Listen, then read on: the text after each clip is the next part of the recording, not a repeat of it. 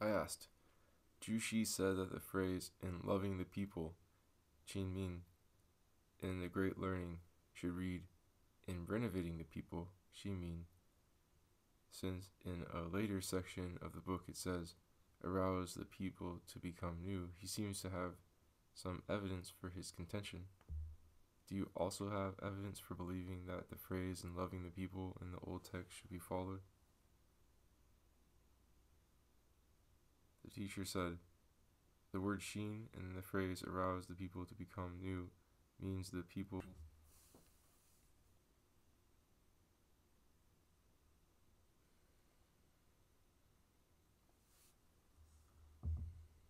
but does not mean the same. The passages that follow in the text on bringing order to the state and peace to the world do not amplify the meaning of renovation. On the contrary, these passages in the text, rulers deem worthy what they deemed worthy and loved what they loved, while the common people enjoyed what they enjoyed and benefited from their beneficial arrangements. Act as if you were watching over an infant, and the ruler likes what people like and dislikes what people dislike. That is what is meant by being a parent of the people. All express the meaning of love. The meaning of loving the people is the same as in Mencius's saying, the superior man is affectionate to his parents and humane to all people. To love is the same as to be humane. Because the common people did not love one another, Emperor Shun appointed Xie to be Minister of Education and to institute with great seriousness the 5 teachings. This was Emperor Shun's way to love the people. The sentence, "he was able to manifest his lofty character," means the same as manifesting the clear character, and the statements there, to love the 9 classes of his kindred, to have harmony and to have unity and accord, mean the same as loving the people and manifesting the clear character to the world. Also, Confucius said, the superior man cultivates himself so as to give the common people security and peace. Cultivating oneself means manifesting the clear character, and giving the common people security and peace means loving the people. Reading the phrase as loving the people expresses both the ideas of educating and feeding the people. Reading it to mean renovating the people, however, seems to be one-sided. I said, with reference to the sentence, only after knowing what to abide in can one be calm in the Great Learning. Jushi considered that all events and things possess in them a definite principle. This seems to contradict your theory. The teacher said, to seek the highest good, the abiding point in individual events and things is to regard righteousness as external. The highest good is the original substance of the mind. It is no other than manifesting one's clear character to the point of refinement and singleness of mind, and yet it is not separated from events and things. When Jushi said in his commentary that manifesting the clear character is the realization of the principle of nature to the fullest extent without an iota of selfish human desire, he got the point. I said, if the highest good is to be sought only in the mind, I am afraid not all principles of things in the world will be covered. The teacher said, the mind is principle. Is there any affair in the world outside of the mind? Is there any principle outside of the mind? I said, in filial piety, in serving one's parents, in loyalty, in serving one's ruler, in faithfulness, in intercourse with friends, or in humanity in governing the people, there are many principles which I believe should not be left unexamined. The teacher said with a sigh, this idea has been obscuring the understanding of people for a long time. Can they be awakened by one word? However, I shall comment along the line of your question. For instance, in the matter of serving one's parents, one cannot seek for the principle of filial piety in the parent. In serving one's ruler, one cannot seek for the principle of loyalty in the ruler. In the intercourse with friends and in governing the people, one cannot seek for the principles of faithfulness and humanity in friends and the people. They are all in the mind, that is all. for the mind and principle are identical. When the mind is free from the obscuration of selfish desires, it is the embodiment of the principle of nature, which requires not an iota added from the outside. When this mind, which has become completely identical with the principle of nature, is applied and arises to serve parents, there is filial piety. When it arises to serve the ruler, there is loyalty. When it arises to deal with friends or to govern the people, there is faithfulness and humanity. The main thing is for the mind to make an effort to get rid of selfish human desires and preserve the principle of nature. I said, having heard what you said, sir, I begin to understand. However, the old theory still lingers in my mind, from which I cannot entirely get away. Take, for example, the matter of serving one's parents. The filial son is to care for their comfort both in winter and summer, and to inquire after their health every morning and evening. These things involve many actual details. Should we not endeavor to investigate them? The teacher said, why not endeavor to investigate them? The main thing is to have a basis. The main thing is to endeavor to investigate them by ridding the mind of selfish human desires and preserving the principle of nature. For instance, to investigate the provision of warmth for parents in the winter is none other than the extension of the filial piety of this mind to the utmost, for fear that a trifle of human selfish desires might creep in, and to investigate the provision of coolness for parents in the summer is none other than the extension of the filial piety of this mind to the utmost, for fear that a trifle of selfish human desires might creep in. It is merely to investigate this mind. If the mind is free from selfish human desires and has become completely identical with the principle of nature, and if it is the mind that is sincere in its filial piety to parents, then in the winter it will naturally think of the cold of parents and seek a way to provide warmth for them. In the summer it will naturally think of the heat of parents and seek a way to provide coolness for them.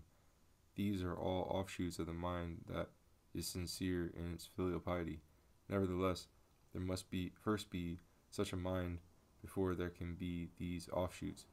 Compared to the tree, the mind with sincere filial piety is the root, whereas the offshoots are the leaves and branches.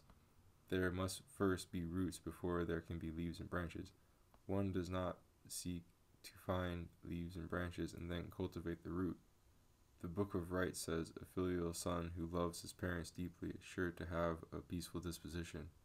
Having a peaceful disposition, he will surely have a happy expression, and having a happy expression, he will surely have a pleasant countenance. There must be deep love as the root, and then the rest will naturally follow like this. Cheng Chao Shuo said, in some cases the highest good must be sought in events and things. The teacher said, the highest good is none other than the mind which has completely identified with the principle of nature in its fullest extent. What is the need for seeking it in things and events? Suppose you cite some instances. Chao Shuo said, take serving parents, what the details in providing warmth or coolness for them are, and what the proper ways of supporting them are, must be investigated and the correct answers found. Only then will the highest good be achieved. This is why the effort to study extensively, to inquire accurately, to think carefully, and to sift clearly is necessary. The teacher said, if it were only the details of providing warmth or coolness or the proper way of support, they can be entirely discussed in a day or two. What is the need to study, inquire, think, and sift? However, in order for the mind to be completely identified with the principle of nature in its fullest extent, when providing parents with warmth or coolness, or when supporting them, there must be this effort to learn, ask, think, and sift. Otherwise, an infinitesimal mistake in the beginning will lead to an infinite error at the end. This is why even a sage needs the teachings of refinement and singleness of mind. If the highest good means no more than having the details correct, then dressing like an actor and acting out these details correctly on the stage would be called the highest good. I gained further understanding on that day. I did not understand the teacher's doctrine of the unity of knowledge and action, and debated it back and forth with Wang, Xie, and Ku Wei Xian, without coming to any conclusion. Therefore, I took the matter to the teacher, and the teacher said, Give an example and let me see. I said, for example, there are people who know that parents should be served with filial piety and elder brothers with respect, but cannot put these things into practice. This shows that knowledge and action are clearly two different things. The teacher said, the knowledge and action you refer to are already separated by selfish desires and are no longer knowledge and action in their original substance. There have never been people who know but do not act. Those who are supposed to know but do not act simply do not yet know. When sages and worthies taught people about knowledge and action, it was precisely because they wanted them to restore the original substance, and not simply to do this or that and be satisfied. Therefore, the great learning points to true knowledge and action for people to see, saying, they are like loving beautiful colors and hating bad odors. Seeing beautiful colors appertains to knowledge, while loving beautiful colors appertains to action. However, as soon as one sees that beautiful color, he has already loved it. It is not that he sees it first and then makes up his mind to love it. Smelling a bad odor appertains to knowledge, while hating a bad odor appertains to action. However, as soon as one smells a bad odor, he has already hated it. It is not that he smells it first and then makes up his mind to hate it. A person with his nose stuffed up does not smell the bad odor even if he sees a malodorous object before him, and so he does not hate it. This accounts to not knowing bad odor. Suppose we say that so-and-so knows filial piety and so-and-so knows brotherly respect. They must have actually practiced filial piety and brotherly respect before they can be said to know them. It will not do to say that they know filial piety and brotherly respect simply because they show them in words. Or take one's knowledge of pain. Only after one has experienced pain can one know pain.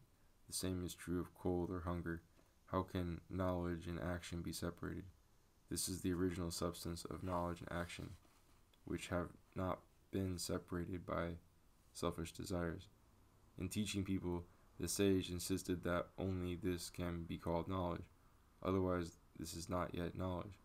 This is serious and practical business. What is the objective of desperately insisting on knowledge and action being two different things? And what is the objective of my insisting that they are one? What is the use of insisting on their being one or two unless one knows the basic purpose of their doctrine? I said, in saying that knowledge and action are two different things, the ancients intended to have people distinguish and understand them, so that on the one hand they make an effort to know, and on the other make an effort to act, and only then can the effort find any solution. The teacher said, this is to lose sight of the basic purpose of the ancients.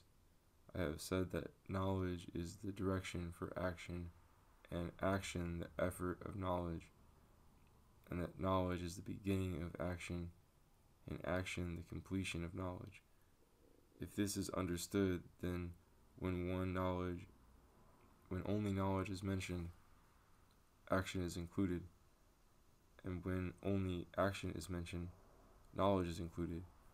The reason why the ancients talked about knowledge and action separately is that there are people in the world who are confused and act on impulse without any sense of deliberation or self-examination, and who thus only behave blindly and erroneously. Therefore, it is necessary to talk about knowledge to them before their action becomes correct. There are also those who are intellectually vague and undisciplined and think in a vacuum. They are not at all willing to make the effort of concrete practice. They only pursue shadows and echoes, as it were.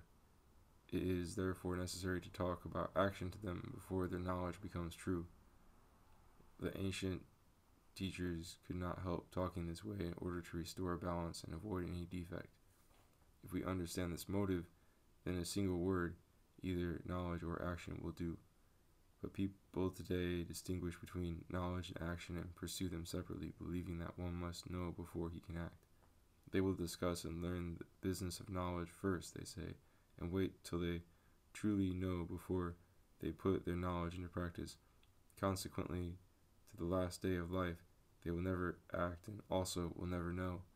This doctrine of knowledge first and action later is not a minor disease, and it did not come about only yesterday. My present advocacy of the unity of knowledge and action is precisely the medicine for that disease. The doctrine is not my baseless imagination, for it is the original substance of knowledge and action, that they are one. Now that we know this basic purpose, it will do no harm to talk about them separately, for they are only one. If the basic purpose is not understood, however, even if we say they are one, what is the use? It's just idle talk. I said, yesterday when I heard your teaching about abiding in the highest good, I realized I had some grasp of this task, but I still feel that your teaching does not agree with Jushi's doctrine of the investigation of things. The teacher said, the investigation of things is the work of abiding in the highest good. Once we know what the highest good is, we know how to investigate things. I said, yesterday when I examined Jushi's doctrine of the investigation of things in the light of your teaching, I seemed to understand it in general, but I am still not clear in my mind because Jushi's doctrine, after all, has the support of what is called refinedness and singleness of mind in the book of history, extensive study of literature and self-restraint by the rules of propriety, and in the Analects, and exerting one's mind to the utmost and knowing one's nature in the book of Mencius. The teacher said, Zixia 507, 420 BC, had strong faith in the sage, whereas Zheng Zi 505 to 436 BC turned to seek the highest good in himself. It is good to have strong faith, of course, but it is not as real and concrete as seeking in oneself. Since you have not understood this idea, why should you cling to Jushi's old tradition and not seek what is right? Even with Jushi, while he respected and believed in Master Chang'e, he would not carelessly follow him whenever he came to something he could not understand.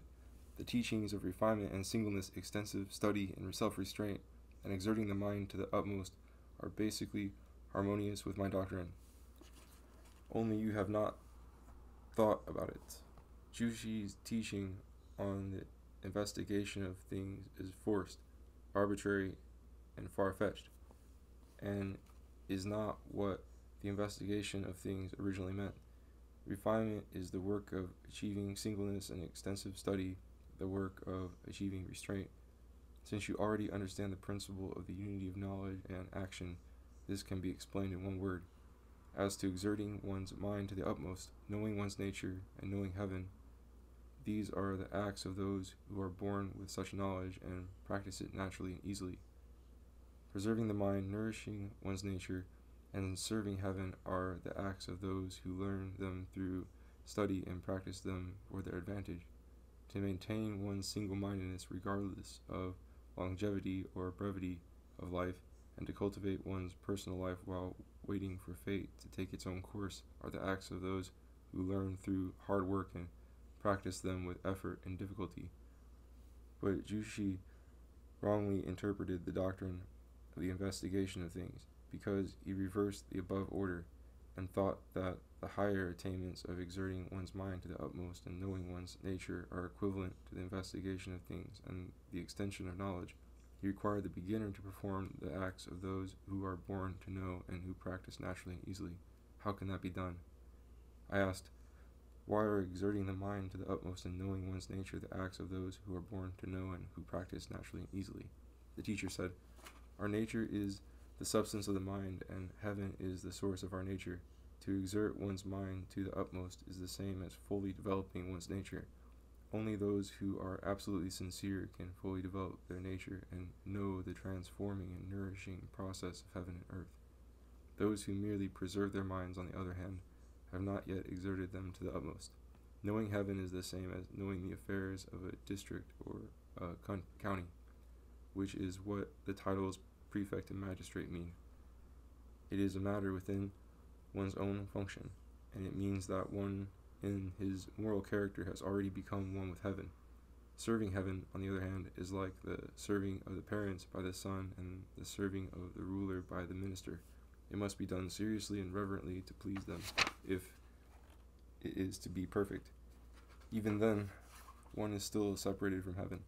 This is the difference between a sage, who exerts the mind to the utmost and knows heaven, and the worthies who preserve their minds and serve heaven. As to allowing no double-mindedness regardless of longevity or brevity of life, it is to teach the student to do good with single-mindedness, and not to allow success or failure, longevity or brevity of life, to shake his determination to do good, but instead to cultivate his personal life and wait for fate to take its own course, realizing that success and failure, or longevity and brevity of life, are matters of fate, and one need not unnecessarily allow them to disturb his mind. Although those who serve heaven are separated from heaven, they nevertheless already see heaven right in front of them. Waiting for fate to take its own course, however, means that one has not yet seen heaven but is still waiting for it, so to speak.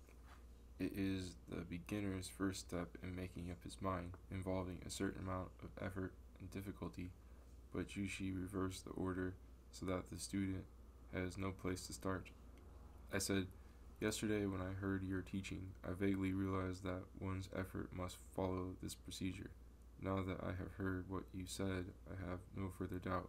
Last night I came to the conclusion that the word thing, wu, in the phrase the investigation of things, ko wu, has the same meaning as the word event, shi, both referring to the mind. The teacher said correct. The master of the body is the mind. What emanates from the mind is the will. The original substance of the will is knowledge. And wherever the will is directed is a thing. For example, when the will is directed toward serving one's parents, then serving one's parents is a thing. When the will is directed toward serving one's ruler, then serving one's ruler is a thing. When the will is directed toward being humane to all people and feeling love toward things, then being humane to all people and feeling love toward things are things. And when the will is directed toward seeing, hearing, speaking, and acting, then each of these is a thing. Therefore I say that there are neither principles nor things outside the mind. The teaching in the doctrine of the mean that without sincerity there would be nothing, and the effort to manifest one's clear character described in the great learning mean nothing more than the effort to make the will sincere. And the work of making the will sincere is none other than the investigation of things. The teacher further said, the word ko and ko is the same as the ko in Mencius's saying that a great man rectified ko, the ruler's mind. It means to eliminate what is incorrect in the mind so as to preserve the correctness of its original substance. Wherever the will is, the incorrectness must be eliminated so correctness may be preserved. In other words, in all places and at all times, the principle of nature must be preserved. This is the investigation of principles to the utmost. The principle of nature is clear character, and to investigate the principle of things to the utmost is to manifest the clear character. He further said, knowledge is the original substance of the mind. The mind is naturally able to know. When it perceives the parents, it naturally knows that one should be filial. When it perceives the elder brother, it naturally knows that one should be respectful. When it perceives a child falling into a well, it naturally knows that one should be commiserative. This is innate knowledge of good, Ballinger, and need not be sought outside. If what emanates from innate knowledge is not obstructed by selfish ideas, the result will be like the saying, if a man gives full development to his feeling of commiseration, his humanity will be more than he can ever put into practice. However, the ordinary man is not free from the obstruction of selfish ideas. He therefore requires the effort of the extension of knowledge and the investigation of things in order to overcome selfish ideas and restore principle. Then the mind's faculty of innate knowledge will no longer be obstructed but will be able to penetrate and operate everywhere. One's knowledge will then be extended. With knowledge extended, one's will becomes sincere. I said, You regard the extensive study of literature when as the work of restraining oneself with rules of propriety. I have thought over the matter carefully and have not been able to understand. Kindly enlighten me. The teacher said, the word li, meaning propriety, ceremonies, means the same as li, meaning principle. When principles become manifested and can be seen, we call them patterns. When, also meaning literature, and when patterns are hidden and abstruse and cannot be seen, we call them li, principle. They are the same thing. Restraining oneself with rules of propriety means that this mind must become completely identified with the principle of nature.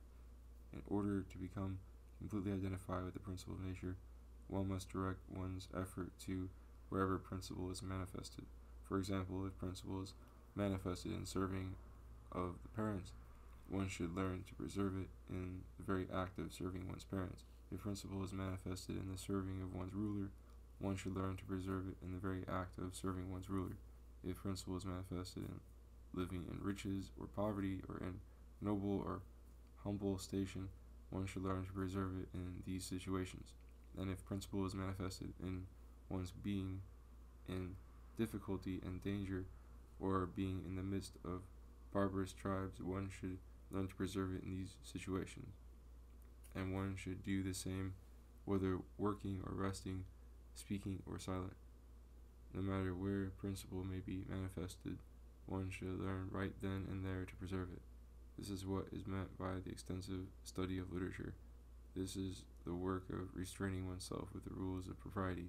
To study literature extensively means to be refined in one's mind, and to restrain oneself with the rules of propriety means to have singleness in one's mind. I said, the moral mind is always the master of the person, and the human mind always obeys the moral mind. When examined in the light of your teaching of refinement and singleness of mind, these words seem to be wrong. The teacher said, right, there is only one mind. Before it is mixed with selfish human desires, it is called the moral mind, and after it is mixed with human desires contrary to its natural state, it is called the human mind. When the human mind is rectified, it is called the moral mind, and when the moral mind loses its correctness, it is called the human mind. There were not two minds to start with. The master Chang-Yi said that the human mind is due to selfish desires, while the moral mind is due to the principle of nature. It sounds like dividing the mind into two, but his idea is really correct. But to say that the moral mind is the master and the human mind obeys it is to say that there are two minds. The principle of nature and selfish human desires cannot coexist. How can there be the principle of nature as the master and at the same time selfish human desires to obey it? I asked about Wang when Zhangzi 584 to 617 and Hanyu 768 to 824. The teacher said Hanyu was only a giant among literary men, whereas Wang Tong was a worthy scholar. People have glorified Hanyu only because of his literary accomplishment, but he was really far, far inferior to Wang Tong. I asked, why did Wang Tong make the mistake of imitating the classics? The teacher said, I'm afraid imitating the classics should not be totally condemned. Suppose you state the difference in objectives between Wang Tong's imitating the classics and the writings of later scholars. I said, there have been scholars who wrote with an eye on reputation, but their main purpose was to eliminate the doctrine, whereas imitating the classics seems to be entirely for the sake of reputation. The teacher said, whom have they followed in writing to illuminate the doctrine? I said, Confucius abridged and transmitted the 6 classics for the purpose of illuminating the doctrine. The teacher said, isn't imitating the classics also following Confucius? I said, the scholar's writings contributed something to illuminate the doctrine, but I'm afraid Wang Tong's imitation of the classics merely seems to imitate the external manifestations without adding anything to the doctrine. The teacher said, by illuminating the doctrine, do you mean returning to simplicity and purity and revealing them in concrete practice, or writing flowery speeches aimed at making noise and creating argument? The great disorder of the world is due to the popularity of conventional, meaningless literature and the decline of actual practice of moral values. If the doctrine had been illuminated throughout the world, there would have been no need to transmit the six classics.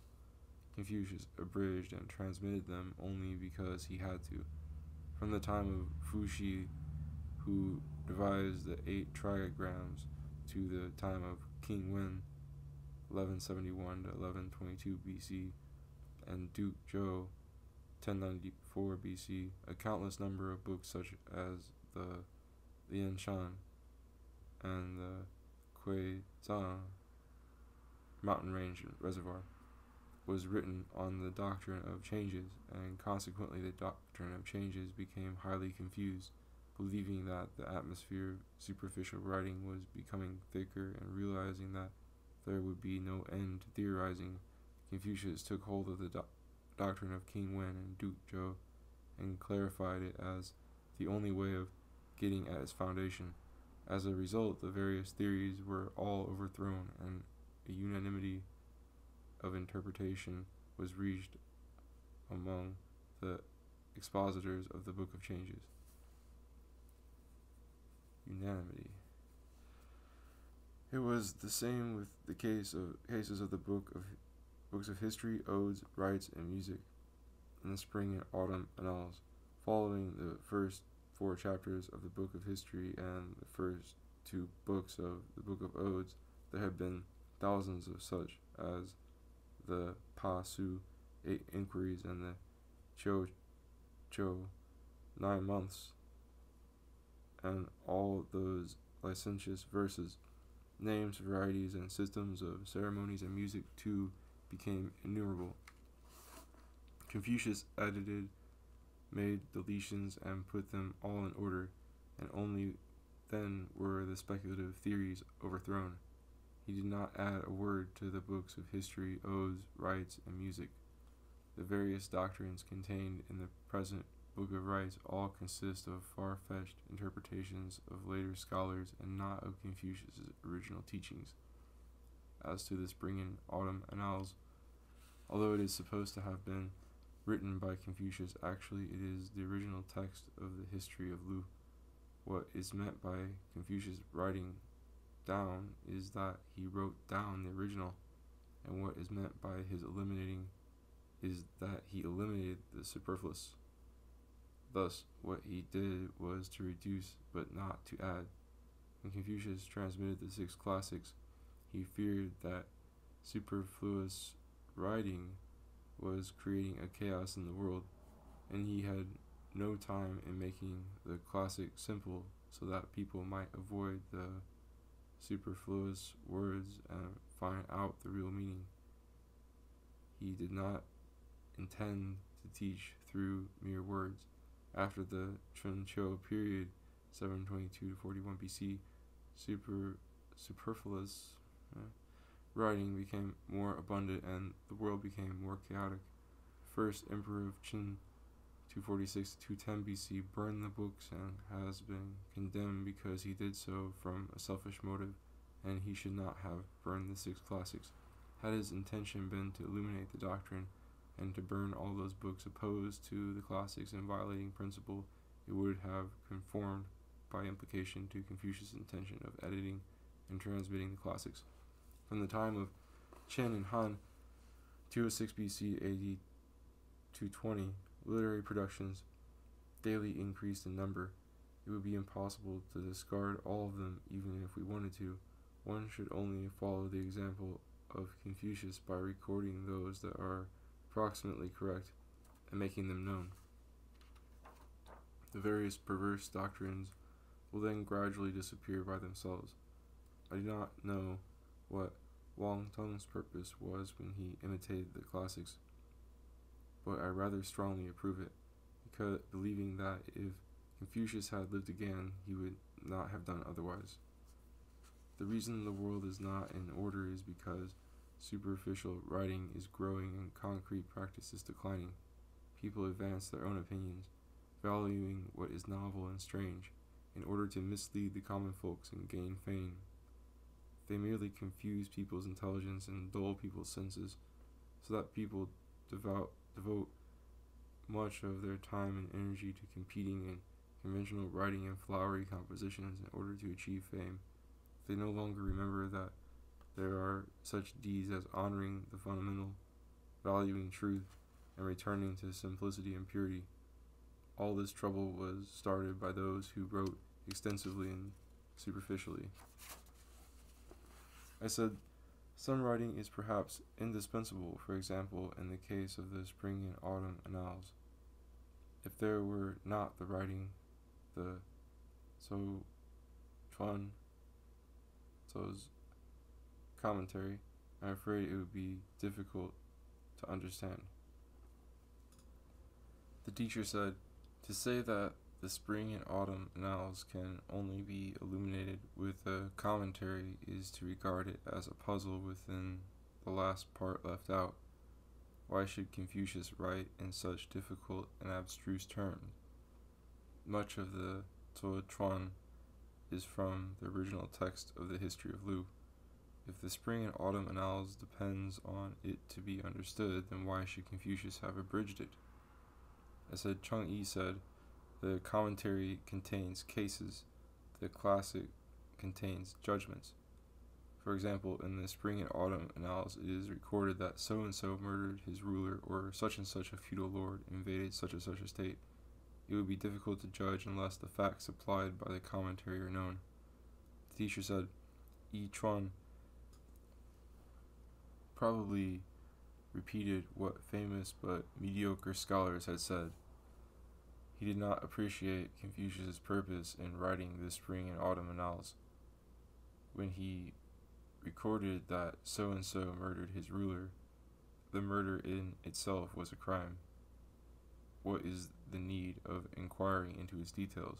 Military expeditions against the feudal state should proceed from the king.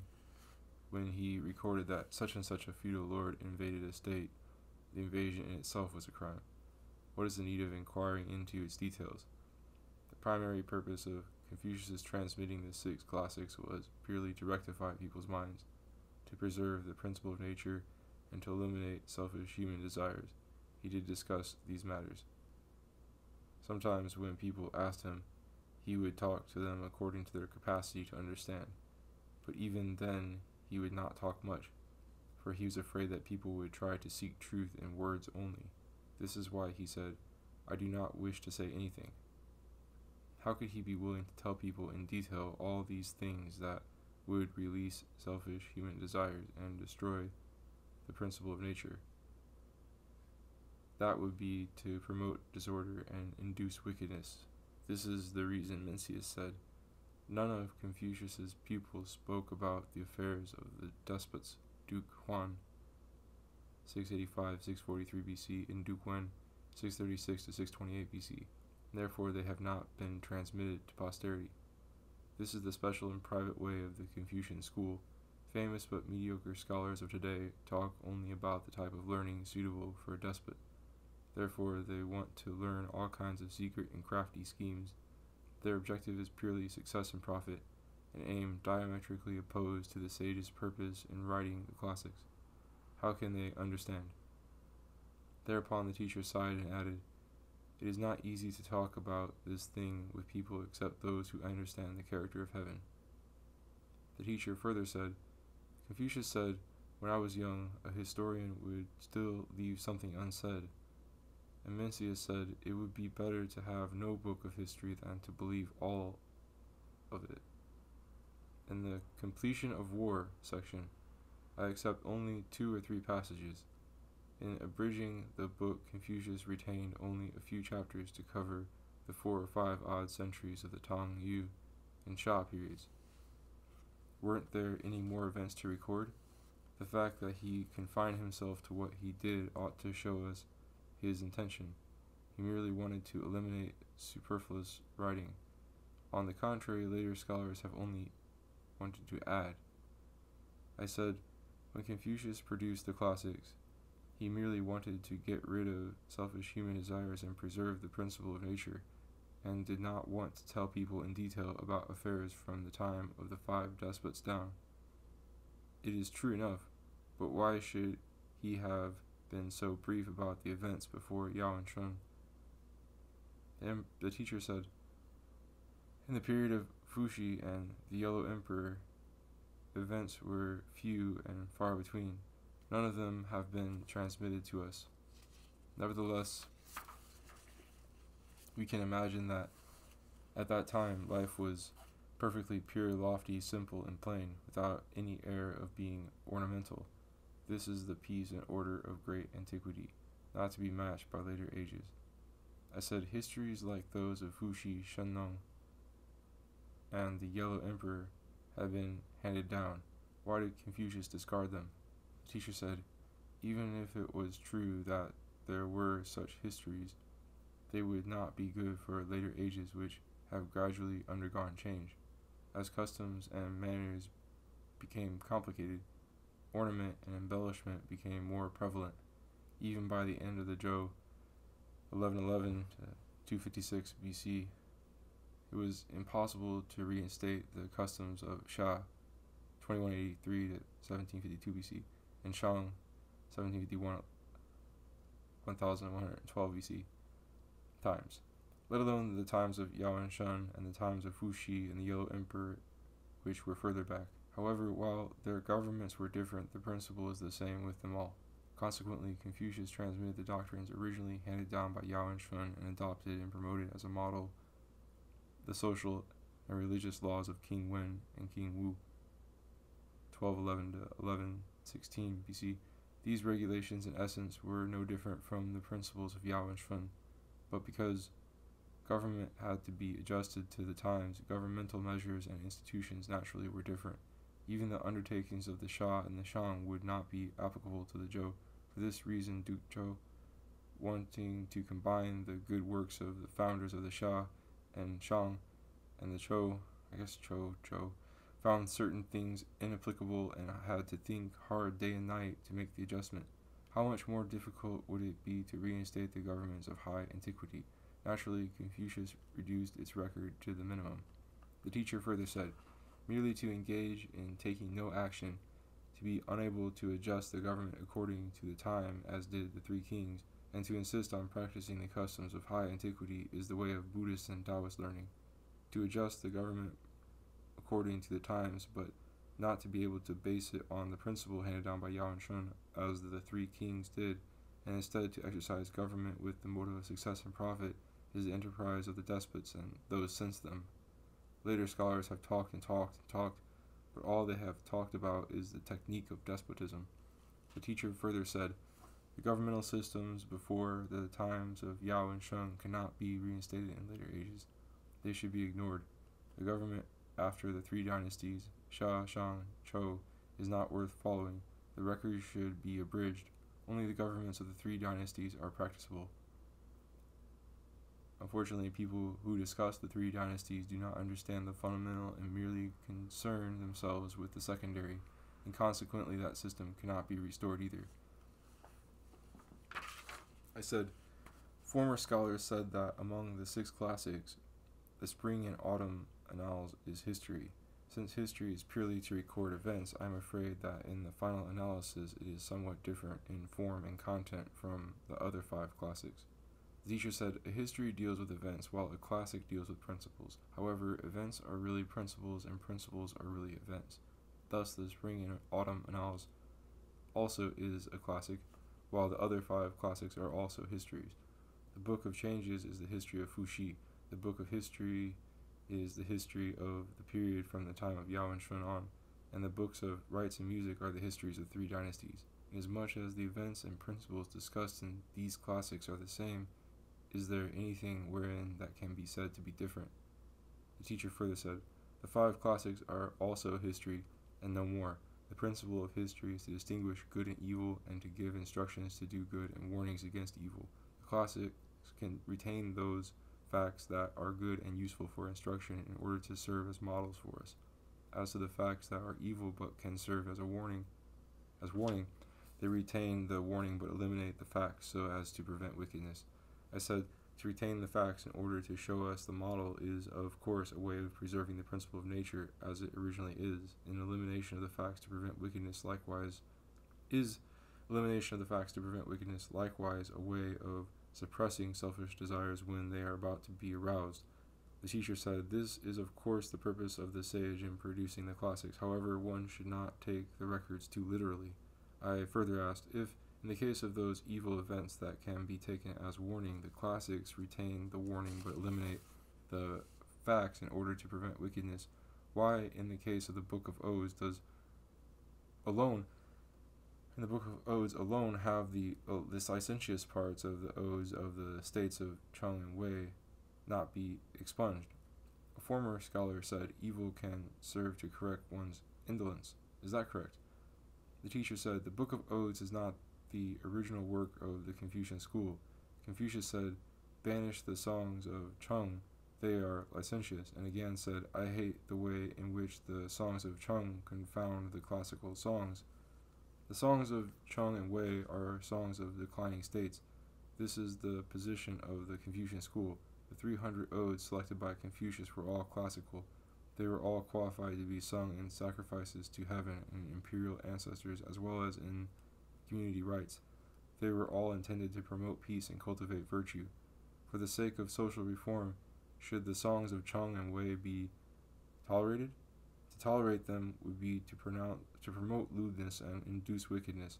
Most certainly, after the burning of books by the Qin, famous but mediocre scholars arbitrarily added these songs of Cheng and Wei to the classic in order to make up 300 odes, for among the popular masses most people enjoy singing licentious songs.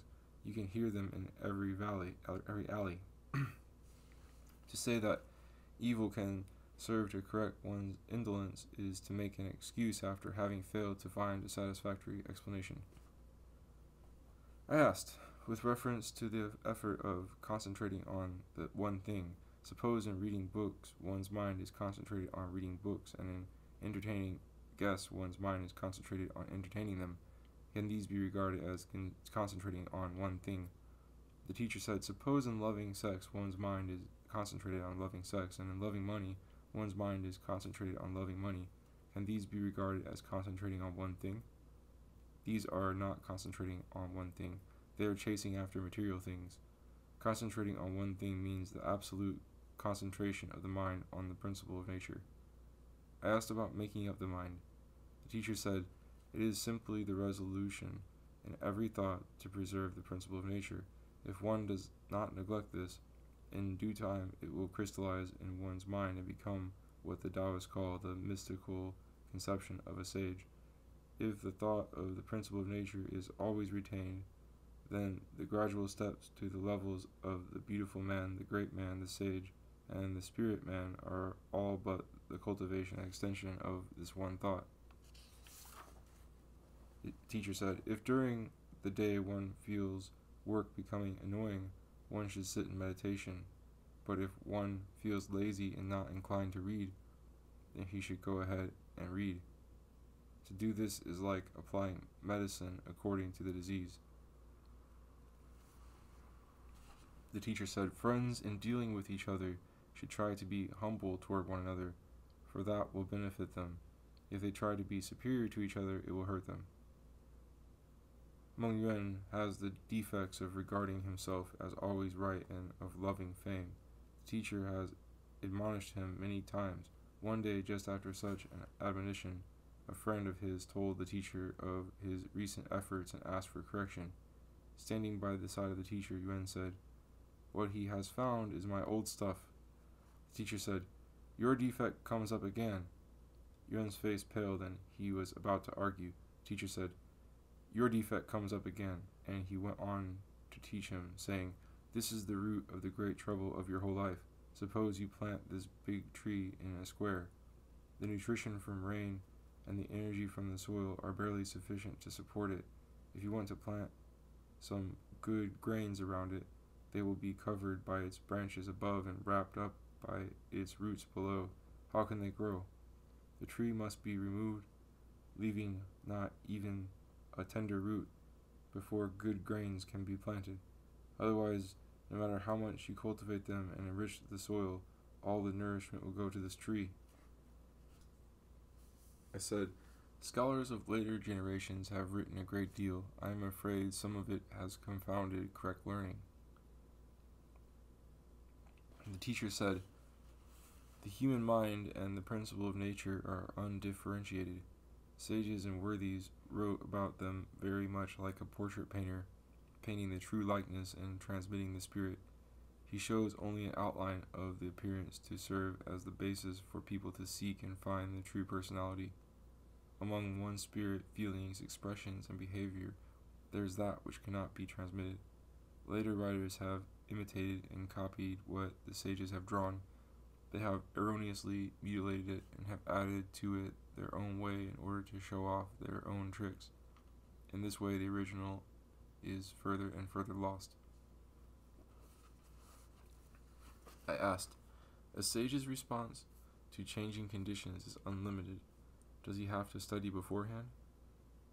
The teacher said, how can he study everything? The mind of the sage is like a clear mirror. Since it is all clarity, it responds to all stimuli as they come and reflects everything. There is no such case as a previous image still remaining in the present reflection, or a yet to be reflected image already existing there. Scholars of later generations propagate such a doctrine, and therefore they have greatly violated the teachings of the sage. Duke Cho instituted ceremonies and established musical systems to provide the world with a culture. These are things that all sages are capable of doing. Why didn't Yao and Shun do all of them instead of leaving them to Duke Cho? Confucius edited and transmitted the 6 classics as guidance for 10,000 generations. This is also a thing that any sage can do. Why didn't Duke Cho do it instead of leaving it for Confucius? From these we know that a sage does a thing when the time comes. The only fear is that the mirror is not clear, not that it is incapable of reflecting a thing as it comes. The study of changing conditions and events is to be done at the time of response. However, a student must be engaged in brightening up the mirror. He should worry only about his mind's not being clear, and not about the inability to respond to all changing conditions. I said, if so, how about the saying, empty, tranquil, and without any sign, and yet all things are luxuriantly present? The teacher said, this theory is fundamentally good, but if it is not understood correctly, there will be trouble. The teacher said, moral principles exist in no fixed place and are not exhaustible. Please do not think that when you have gotten something from conversations with me, that is all there is to it. There will be no end if we talk for 10, 20, or 50 more years. Some days later he said again, Emperors Yao and Shun were the height of sageness, and yet goodness goes beyond them indefinitely. Kings Che, 1802 to 1752 BC, and Cho, 1175 to 1112 BC, represented the height of evil, and yet evil goes beyond them indefinitely. If Che and Cho had not died when they died, would their wickedness be limited to what it actually was? If there is a limit to goodness, how is it that even sage King Wen looked for the way as if he could not see it? I said, only feelings seem to be all right when one is quiet. However, when something happens, they become different. Why is it? The teacher said, this is because one only knows how to cultivate oneself in quietness and does not exert effort to master oneself. Consequently, when something happens, one turns topsy-turvy. One must be trained and polished in the actual affairs of life. Only then can one stand firm and remain calm, whether in activity or in tranquility. I asked about the way of penetrating on the higher transcendental level. The teacher said, in their way of teaching people, as soon as they got to anything refined or subtle, scholars of later generations say that it belongs to penetrating on the higher level and should not be pursued, and that it is better to turn to studies on the lower empirical level. This is to separate the two levels. Now what the eye can see, what the ear can hear, what the mouth can say, and what the mind can think are all matters of learning on the lower level, whereas what the eye cannot see, what the ear cannot hear, what the mouth cannot say, and what the mind cannot think of are matters of penetration on the higher level. For example, providing a tree with care and water is learning on the lower level, whereas the activity of the vegetative life day and night and the tree's smooth and luxuriant growth are penetration on the higher level. How can human efforts have any part of it? Therefore, whatever human effort can do and whatever can be talked about represent learning on the lower level. But penetration on the higher level is implicit in learning on the lower level. All that the sage said, although absolutely refined and subtle, is a matter of lower learning. A student should direct his effort to this, and penetration on the higher level will naturally follow. There is no need to seek a separate and distinct way of higher penetration. To hold the will firm is like having a pain in the heart, as the whole mind is concentrated on the pain. How can there be time for idle talk or being a busybody? I asked what efforts are to be made in achieving refinement and singleness of mind. The teacher said, singleness is the goal of refinement, and refinement is the effort to achieve singleness.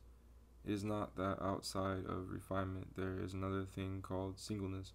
Since the word refinement, jing, has the radical meaning rice, let us take rice as an example.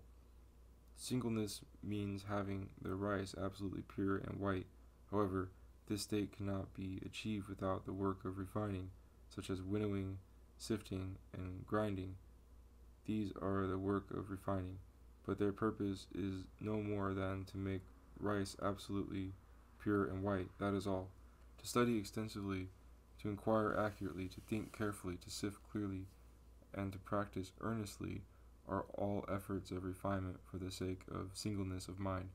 As to the rest, to study literature extensively is the effort to be restrained by the rules of propriety, to investigate things and to extend knowledge are efforts to make the will sincere. To pursue study and inquiry is the effort to honor one's moral nature, and to manifest goodness is the effort to make the personal life sincere. This is the only way to put it. The teacher said, knowledge is the beginning of action, and action is the completion of knowledge. Learning to be a sage involves only one effort. Knowledge and action should not be separated. Teacher said, when Confucius advised Shi Tao Kai, 540 to 450 BC, to become an official, the latter said, I do not yet have the confidence to do so. Confucius was pleased. When Zulu, 542-480 BC, got Zhu Cao appointed governor, born 521, appointed governor of Pi, Confucius said, you are doing an injury to someone's son. When Tong Tian, father of Tong Zi, 505 to 436 BC, expressed his wish, Confucius gave his approval. From these we can see what the sage had in mind. I asked, when one's mind is preserved in peace and tranquility, can it be called the state of equilibrium before one's feelings are aroused? The teacher said, nowadays when people preserve their mind, only their vital force is calm. When they are peaceful and tranquil, it is only their vital force that is peaceful and tranquil. That cannot be considered as the state of equilibrium before feelings are aroused. If it is not equilibrium, isn't it perhaps the way to achieve it? The only way is to get rid of selfish human desires and preserve the principle of nature. When tranquil, direct every thought to removing selfish human desires and preserving the principle of nature, and when active, direct every thought to doing the same. One should never mind whether or not one is at peace and tranquil.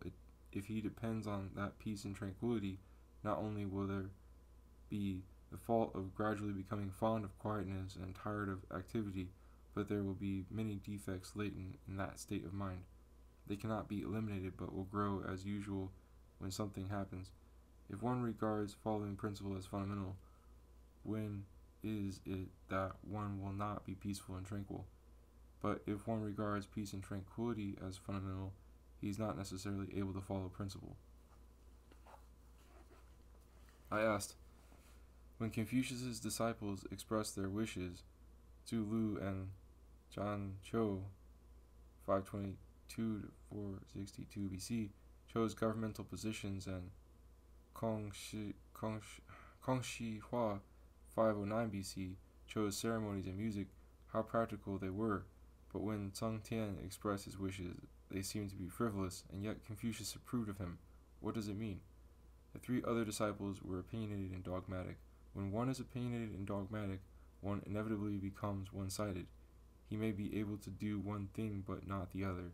The attitude of Tsung Tian shows that he was neither opinionated nor dogmatic. It means that he does what is proper to his position and does not want to go beyond it. If he is in the midst of barbarous tribes, he does what is proper in the midst of barbarous tribes. In a position of difficulty and danger, he does what is proper in a position of difficulty and danger. He can find himself in no situation in which he is not at ease with himself. The other three disciples may be described as utensils, that is, specific and therefore limited in their usefulness. Tsung Tian's indication was that he was not such a utensil.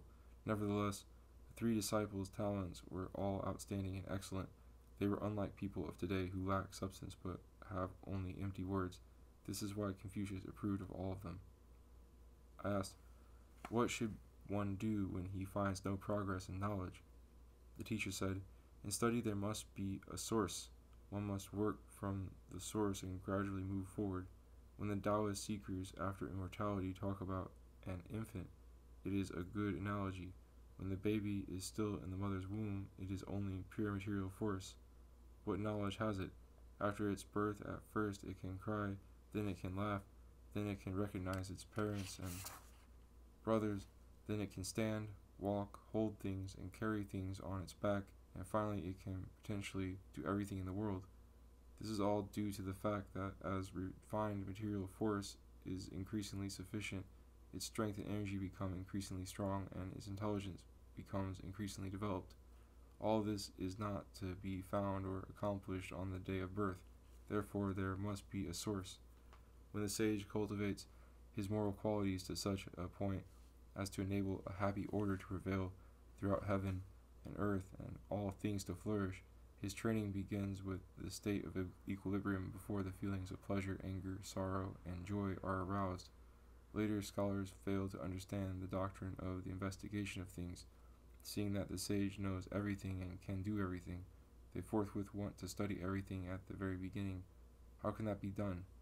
The teacher said again, to make up one's mind and to exert effort are like planting a tree. At first there are only roots and sprouts, but not yet the trunk. When there is a trunk, there are not yet branches. When there are branches, then come the leaves, and when there are leaves, then come the flowers and fruits. When the root is first planted, one should only care for it and water it, and should not think of branches, leaves, flowers, or fruits. What good is it to engage in fantasy? So long as one does not neglect the care of the plant, there is no fear that there will be no branches, leaves, flowers, or fruits. I asked, I read books and do not understand. Why? The teacher said, this is because you only seek the meaning through words.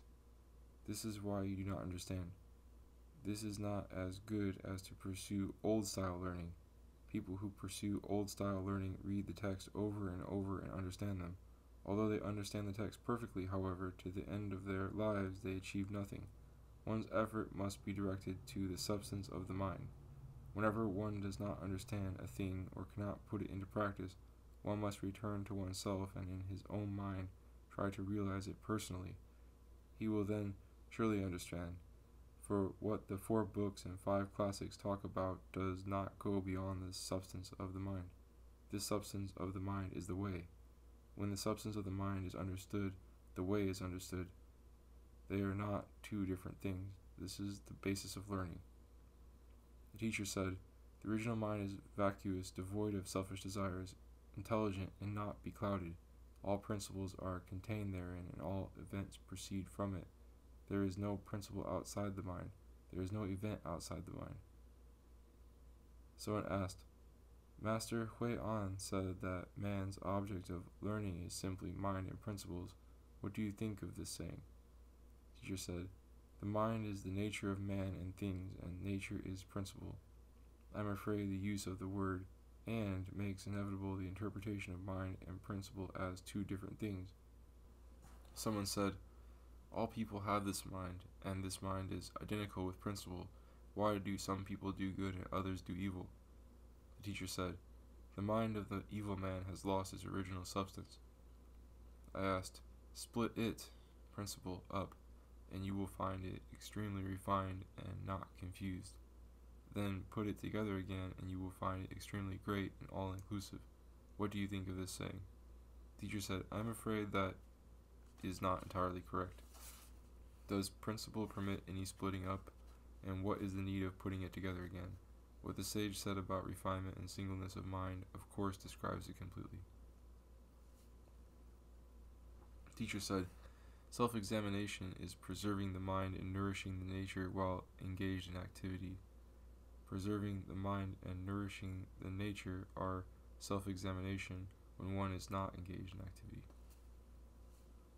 I once asked about Lu Xiaoyuan, Lu Qiuyuan, 1139-93, doctrine that one should devote one's effort to the area of human feelings and human affairs.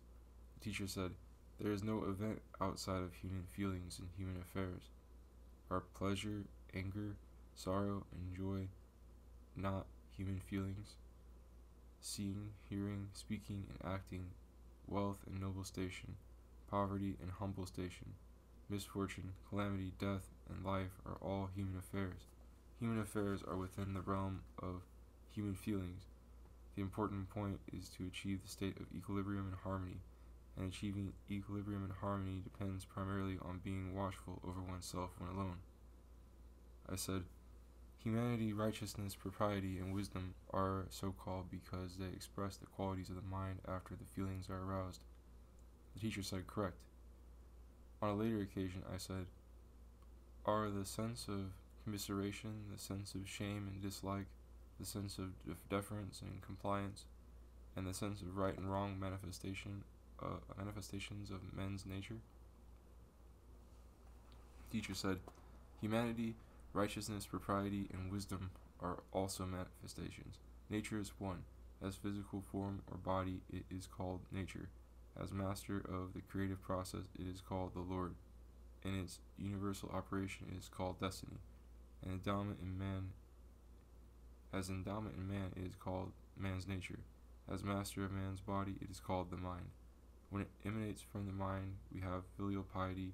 When it is applied to the father, loyalty. When it is applied to the ruler, and so on to infinity. All this is only one nature. Similarly, man is only one. He is called the Son with respect to the Father, or the Father with respect to the Son, and so on to infinity.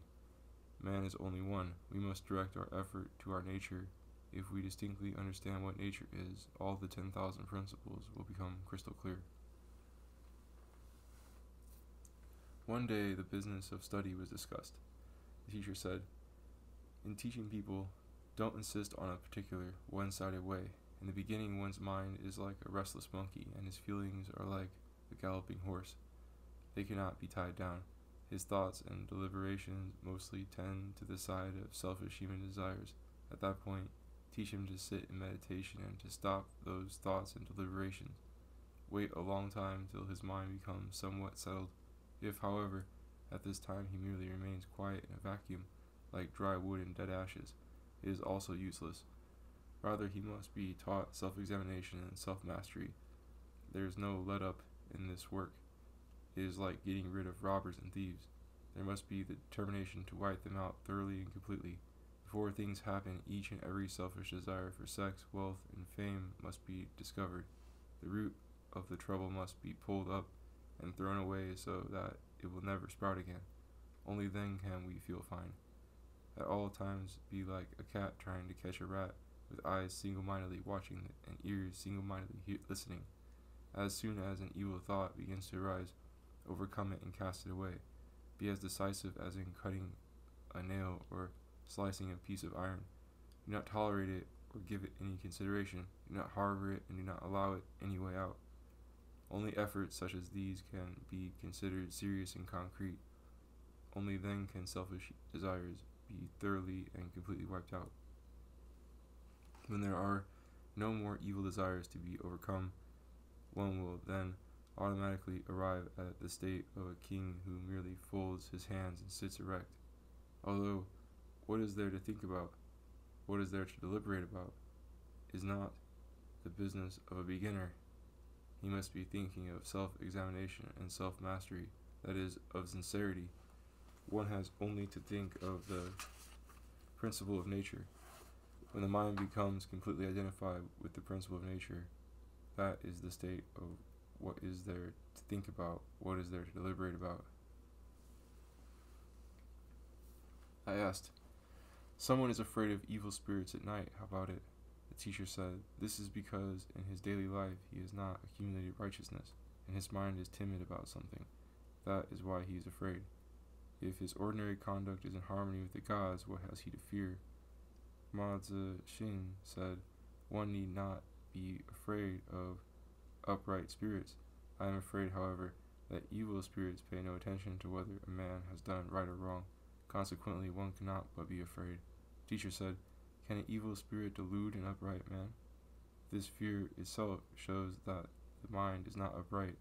Therefore, if anyone is deluded, it is not any spirit that deludes him. He is deluded by his own mind.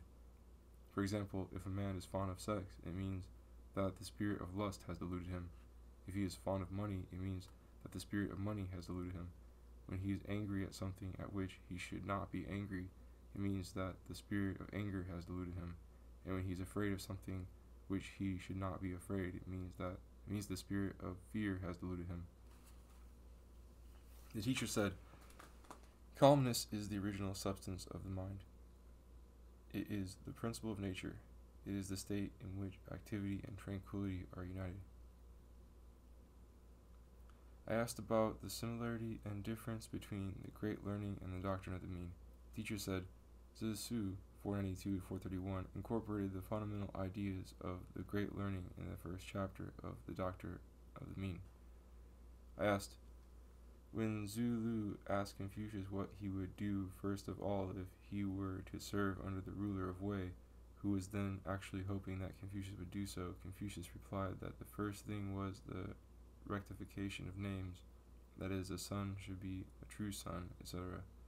A former scholar said that since the heir apparent of Wei, Kwai Wai, attempted matricide and had to flee, and since his own son, Cha, who was eventually made the duke, opposed his return to Wei, both as sons were not true to the name of a son, and Confucius, being true to his doctrine of the rectification of names, would report to the Son of Heaven above and inform the regional feudal lords below, remove Cha, and put the original ruler's younger son Ying in his place. What is the meaning of this? The teacher said, this, I am afraid, would be difficult to do. Is it correct that, when a ruler shows his respect and extends his courtesy to the utmost in waiting for a person to serve in his government, the first thing the person should do is to remove the ruler? Is this in conformity with human feelings and the principle of nature? Since Confucius was willing to serve under Cha, it must have been that Cha was wholeheartedly trusted Confucius with all the affairs of the state and listened to his advice, that the sage, with his eminent virtue and perfect sincerity, had influenced and transformed him, making him realize that none could be counted a man who refused to recognize his father, and that Cha would surely cry bitterly and run to welcome his father back. Love of father and son is based on heaven-endowed human nature. If Cha could truly repent like this, could Kwai Wai fail to be moved and delighted by a good deed? When Kwai Wai had returned, Cha would forthwith entrust the state to him and beg to be punished by death. Since Kwai Wai would then have been influenced by his son, And furthermore, since Grandmaster Confucius, with his perfect sincerity, would have mediated, the father would surely decline to accept, but would order Cha to continue to rule. All the ministers and the people would then surely want to have Cha as the ruler. Cha, on the other hand, would voluntarily reveal his own sin, petition the Son of Heaven, and inform the feudal lords of regions and states, and insist on entrusting the state to his father. At the same time, all the ministers and the people would also publicize the excellence of Cha's repentance, humanity, and filial piety, petition the Son of Heaven, and inform the feudal lords of regions and states, and insisting on having Cha as their ruler. Consequently, the mandate of heaven to rule would center on Cha, ordering him to serve again as the ruler of the state of Wei. Cha would have no recourse except to do as the Grand Emperor of a later age, when the Emperor Kaozi honored his father with the title of Grand Emperor in 201 BC. Lead all the ministers and the people to honor Kwai Wai as the Grand Duke, make ample provision for his support, and then step back and resume his position.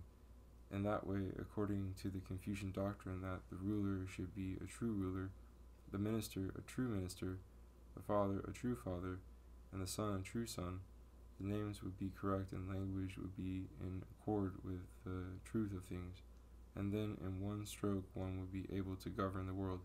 The meaning of Confucius's doctrine of the rectification of names is perhaps this. While I was temporarily living in the Bureau of State Ceremonials, I unexpectedly received a letter saying that my son was seriously ill. My sorrow was unbearable. The teacher said, "This is the time for you to exert effort. If you allow this occasion to go by, what is the use of studying when nothing is happening? People should train and polish themselves at just such a time as this. A father's love for his son is of course the noblest feeling. Nevertheless, in the operation of the principle of nature there is the proper degree of equilibrium and harmony. To be excessive means to give rein to selfish thoughts. On such an occasion most people feel that according to the principle of nature they should be sorrowful. Thus they keep on with sorrow and distress. They do not realize that they are already affected by worries and anxieties, and their minds will not be correct. Generally speaking, the influence of the 7 emotions is in the majority of cases excessive, and only in the minority of cases insufficient. As soon as it is excessive, it is not in accord with the original substance of the mind. It must be adjusted to reach the mean before it becomes correct. Take the case of the death of parents. Is it not true that the son desires to mourn until death before he feels satisfied? Nevertheless, it is said, the self-inflicted suffering should not be carried out to such an extent as to destroy life. Book of Rights. It is not that the sage tries to restrict or suppress it. It is because the original substance of the principle of nature has its proper limits that should not be exceeded. People need only to understand the substance of the mind, and then automatically not an iota can be added to or subtracted from it. The teacher said, "It should not be said that all ordinary persons have attained the state of equilibrium before the feelings are aroused, for substance and function come from one source. Given the substance, there is the function, and given the equilibrium before the feelings are aroused, there is the harmony in which the feelings are aroused, and all attain due measure and degree. Since people of today do not possess this harmony, accordingly we should know that they have not completely attained equilibrium." The teacher said, "The explanation of change in the sentence in the first 9 of the lowest line of the hexagram, which is symbolic of the positive element Yang, one sees its subject as the dragon, which is also symbolic of Yang, lying in the deep, and therefore one should lie low and be on guard, for it is not the time for action. The symbol is not the dragon, as former theories have held, but the lowest line. The operation of change is not to be found elsewhere, but right in the line itself, in accordance with which changes take place. To tell of fortune or misfortune according to the change is not to use the dragon as the symbol and merely the phrase, not the time for action, as the explanation, but to use the whole sentence as explanation. Teacher said, the phrase, the restorative power of the night, refers to ordinary people. If a student can apply his effort, then whatever does or does not happen in the daytime is an occasion for this power to gather and to grow. As for the sage, it is unnecessary to talk about the restorative power of the night. I asked about the chapter saying, hold it fast and you preserve it, let it go and you lose it. The teacher said, although when the passage adds that it goes out and comes in at no definite time and without anyone's knowing its direction, it refers to the mind of the common man. The student must realize that the original substance of the mind is basically like this. The effort of holding fast and preserving the mind is then free from any defects. One should not readily say that when the mind goes out it is lost and when it comes in it is preserved.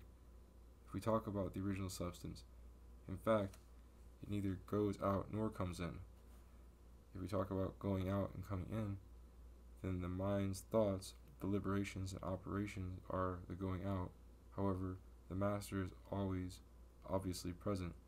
Where is there any going out? And if there is no going out, where is there any coming in? When Master Yangming 1032-85, talked about the hollow place that fills the whole body, he referred to nothing other than the principle of nature. Although one may be engaged in social intercourse all day long, if he is not able to depart from the principle of nature, it is tantamount to his remaining inside this body.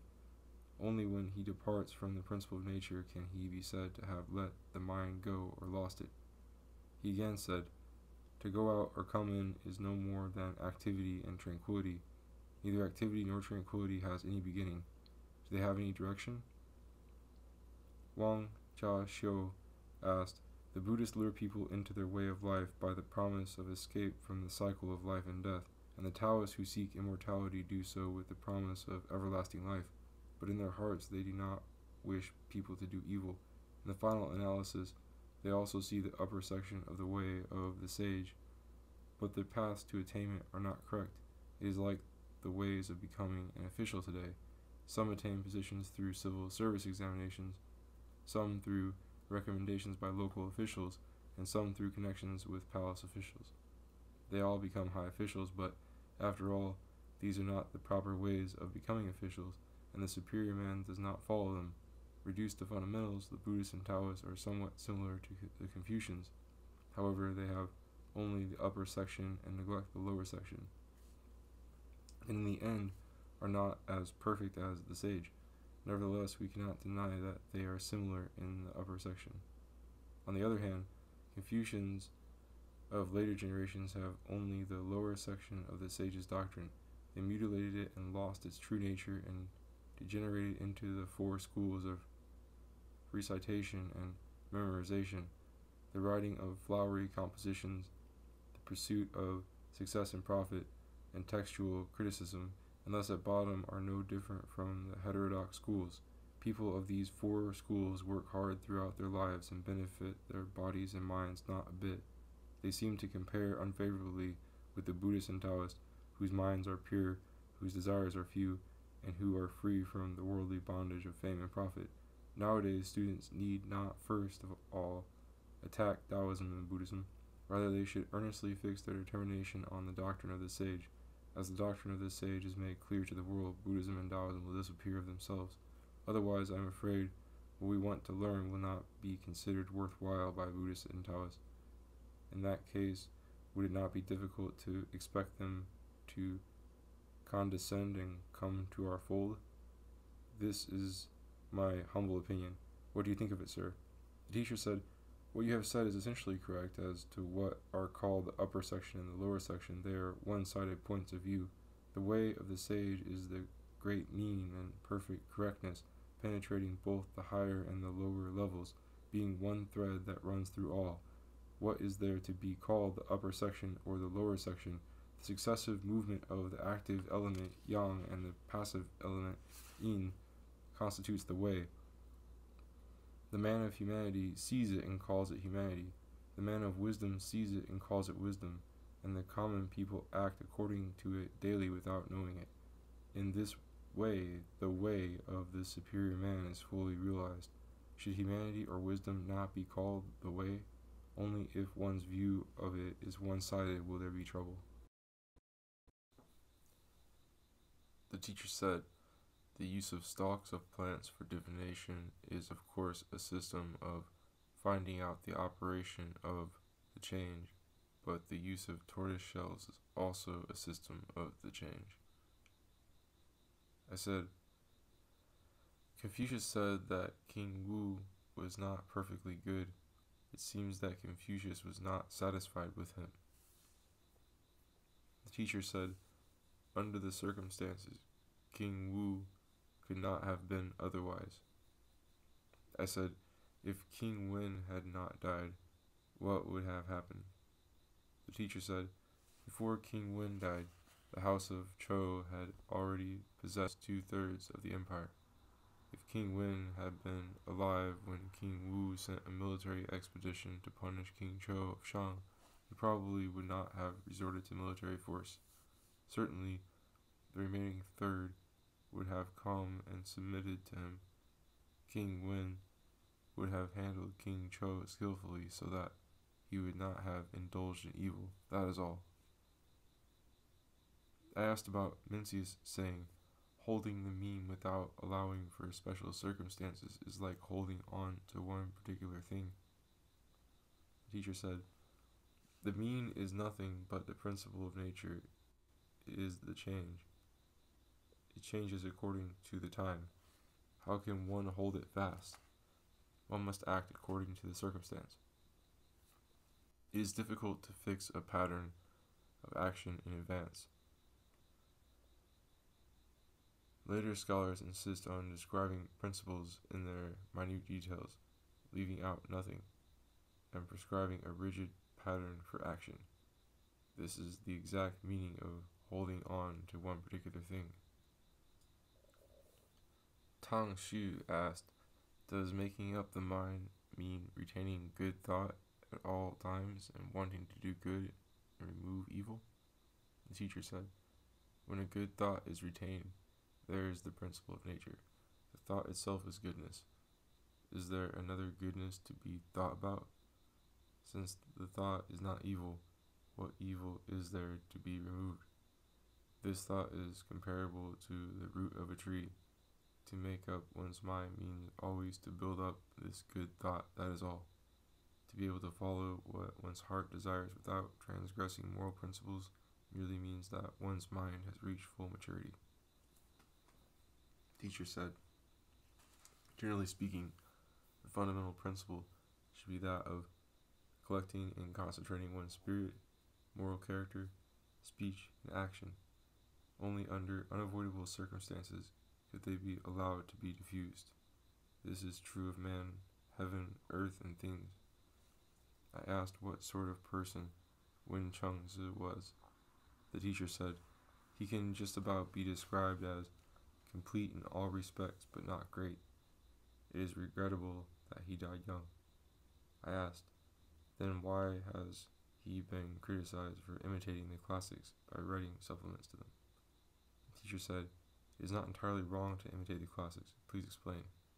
After a long while, the teacher said, I realize all the more that the mind of an expert is singularly distressed, for he is likely to be misunderstood. This is a sentiment from a poem by Tufu.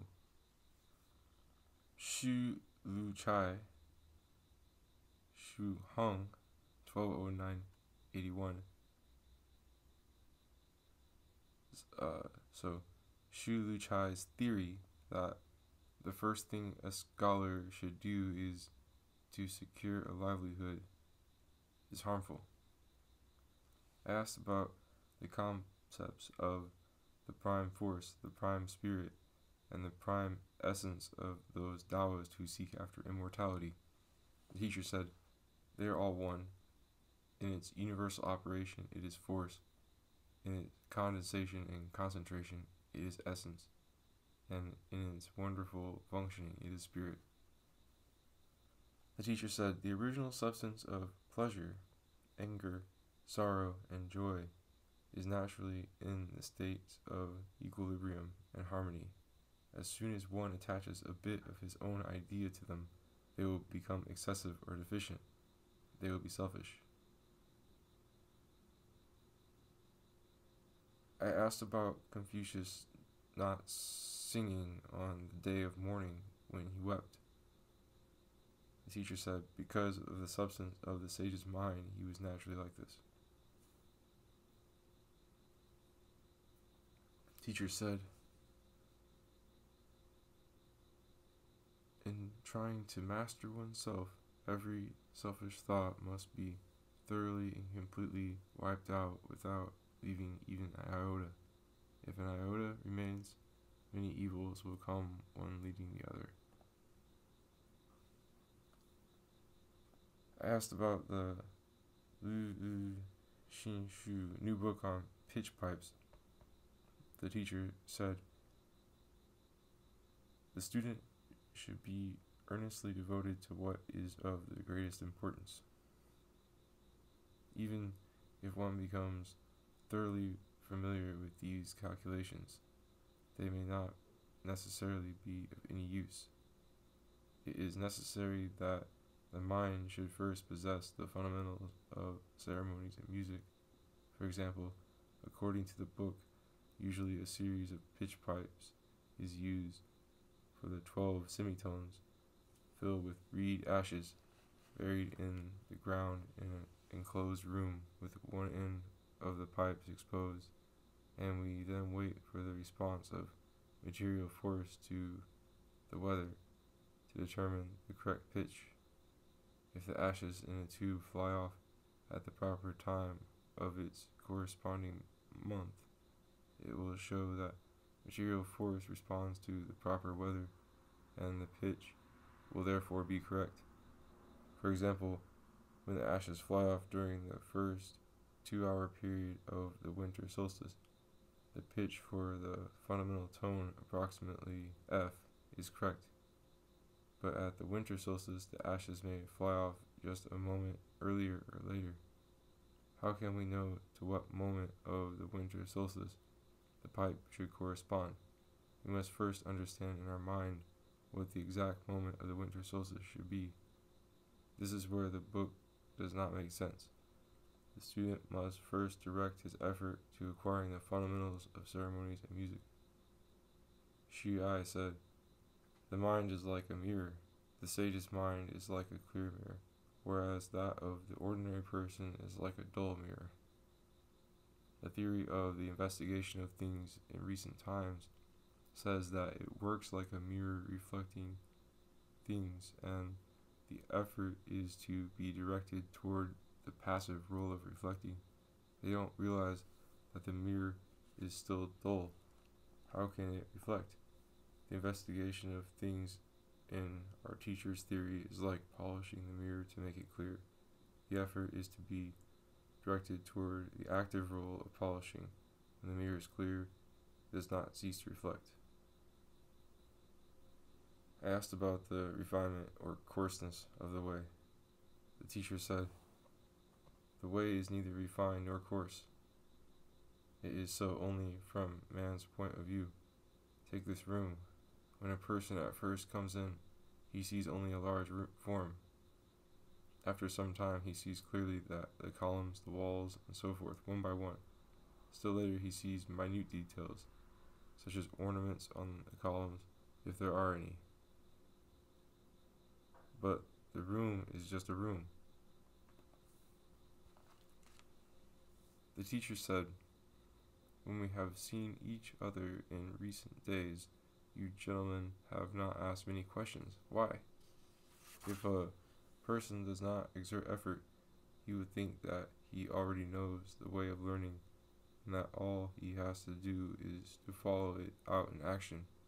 He does not realize that one's selfish desires grow day by day, like dirt piling up on the ground. If for one day it is not swept out, another layer will be accumulated. If one exerts serious and concrete effort, he will see that the way is infinite. The more one reaches for it, the deeper it becomes.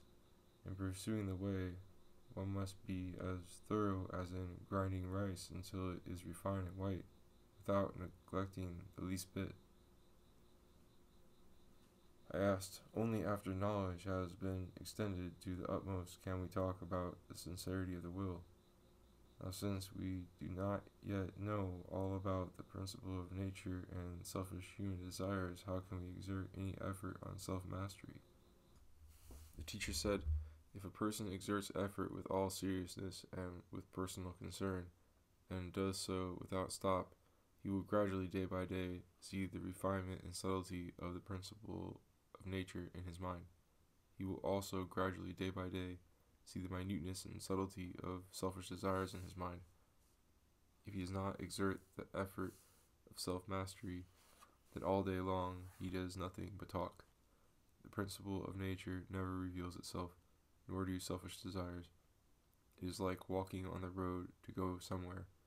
As one walks one section of the road, he recognizes the next section. When he comes to a fork and is in doubt, he will ask and then go on. Only then can he gradually reach his destination. People today are not willing to preserve as much of the principle of nature as they already know, nor to get rid of the selfish human desires they already know, but merely worry about not knowing all of them. They just talk idly. What good is it? Let one wait till he has mastered himself to the point of having no more selfish desires to overcome, and then worry about not knowing all. It will still not be too late. I asked, the way is one. In discussing it, the ancients often disagreed. Are there some essential points about searching for it? The teacher said, the way has neither spatial restrictions nor a physical form, and it cannot be pinned down to any particular. To seek it by confining ourselves to literal meanings would be far off the mark. Take those people today who talk about heaven. Do they actually understand it? It is incorrect to say that the sun, the moon, wind, and thunder constitute heaven. It is also incorrect to say that man, animals, and plants do not constitute it. Heaven is the way. If we realize this, where is the way not to be found? People merely look at it from one corner and conclude that the way is nothing but this or that. Consequently, they disagree. If one knows how to search for the way inside the mind and to see the substance of one's own mind, then there is no place nor time where the way is not to be found. It pervades the past and present and is without beginning or end. Where do similarity and difference come in? The mind is the way, and the way is heaven. If one knows the mind, he knows both the way and heaven. He again said, if you gentlemen want to understand the way definitely, you must personally realize it in your own minds, without depending on any search outside. Only then will it be all right. I asked, should names, varieties, and systems of things be investigated first of all? The teacher said, it is necessary only for a person fully to realize the substance of his own mind, and then its functions will be found right in its midst. If one should nourish the substance of his mind so that there is really equilibrium before the feelings are aroused, then naturally when they are aroused they will attain harmony in due measure and degree, and wherever it may be applied it will be correct. On the other hand, if there is no such mind, even if one may have gone into many names, varieties, and systems of things, they really have nothing to do with him, but are merely ornaments. Naturally, when the time comes to use them, they are of no use.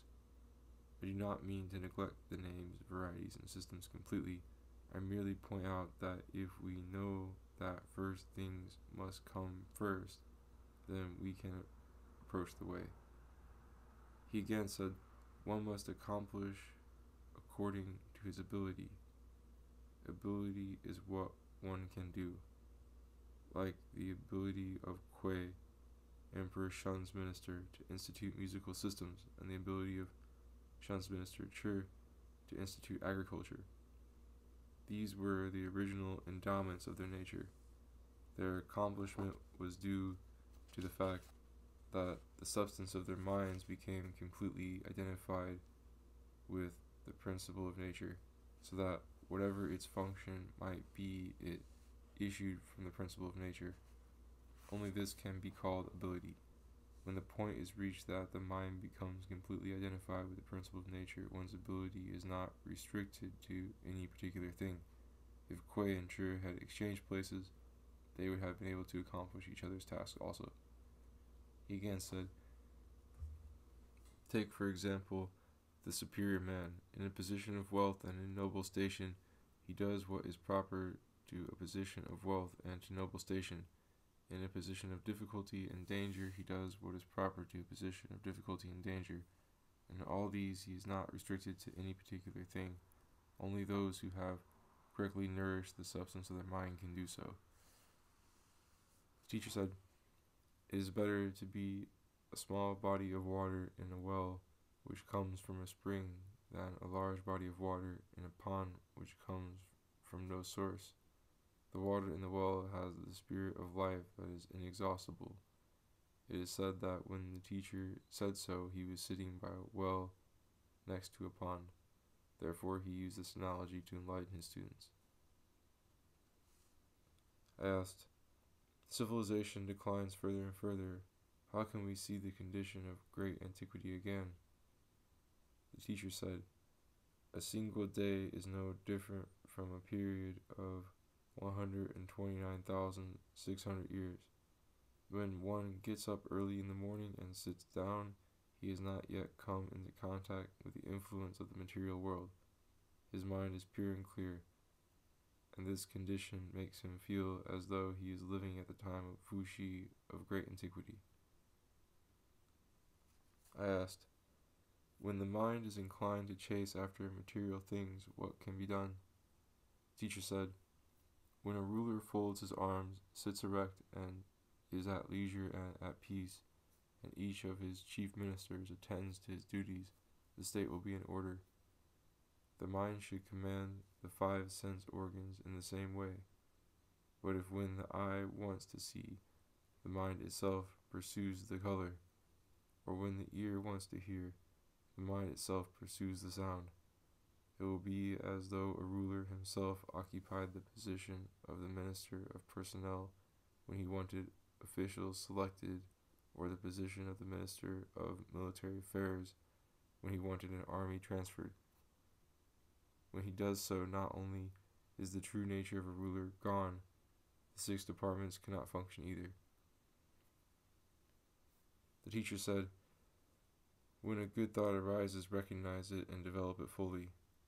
When an evil thought arises, recognize it and stop it. It is the will that recognizes the thought and develops or stops it. It is the intelligence that is innate knowledge of the good, endowed by heaven. This is all a sage has. A student must preserve it. I said, the love of sex, wealth, and fame is, of course, selfish desire. But why are idle and sundry thoughts also regarded as selfish desires? The teacher said, in the final analysis they grow from such roots as the love of sex, wealth, and fame. You will see if you get at the root. You surely know in your own mind that you have no thought of stealing. Why? Because at bottom you do not have such thought. If you eliminate all thoughts of sex, wealth, and fame, and so forth, just as you have no thought of becoming a thief, there will be nothing but the original substance of the mind. What idle thoughts can there be? This pure state is the state of absolute quiet and inactivity. The Book of Changes. The equilibrium before the feelings are aroused. The Doctrine of the Mean. And broad and extremely impartial from Chung Hao. The natural effect will be that When acted on, it immediately penetrates all things. From the Book of Changes.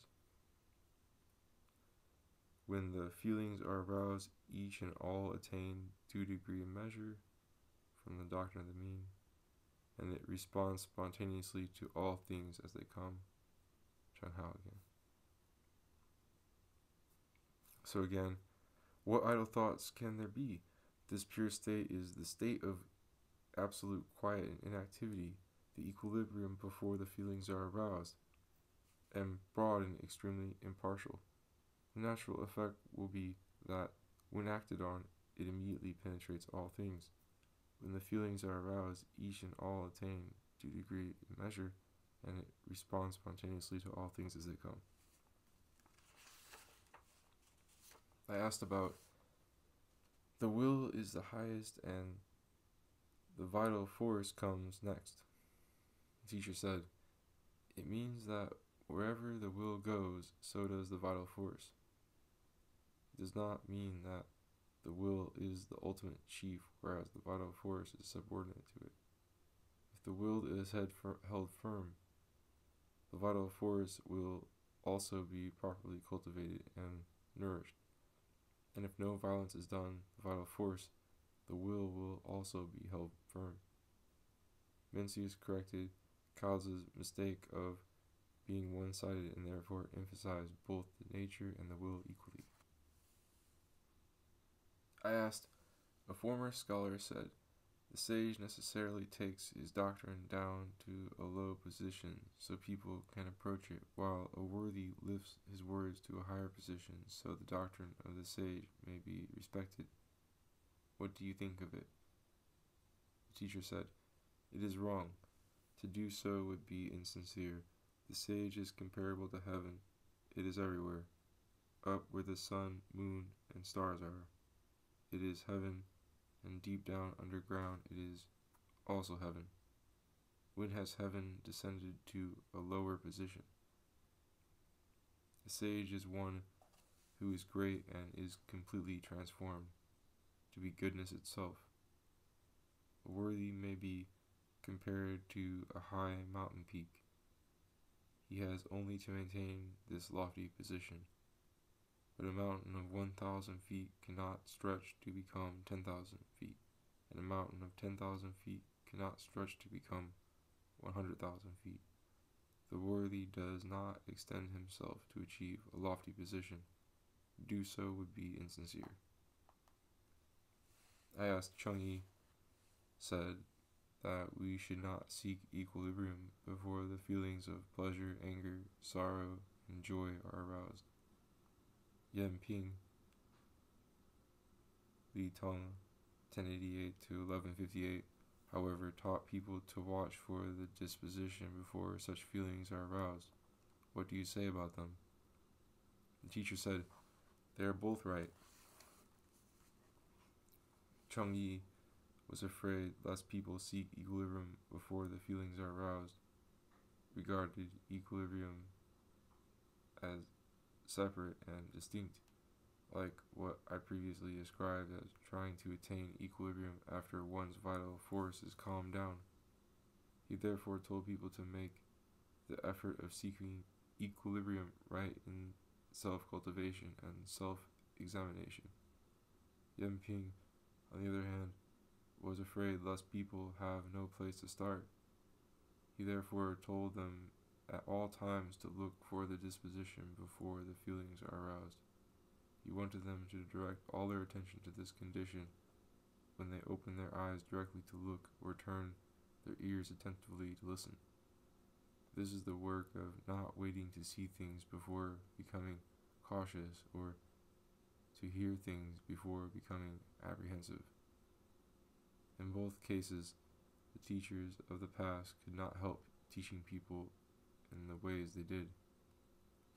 I asked, ordinary people of course do not possess the totality of equilibrium before the feelings of pleasure, anger, sorrow, and joy are aroused, and of harmony after they are aroused. But suppose there is a small matter that should arouse one's pleasure or anger. If ordinarily he does not have the mind of pleasure or anger, and when the matter occurs he can also attain a due measure and degree of pleasure or anger, can that be called the state of equilibrium and harmony? The teacher said, he may be said to attain equilibrium and harmony in connection with a particular affair or occasion, but cannot be said to have acquired the great foundation or to be following the universal way.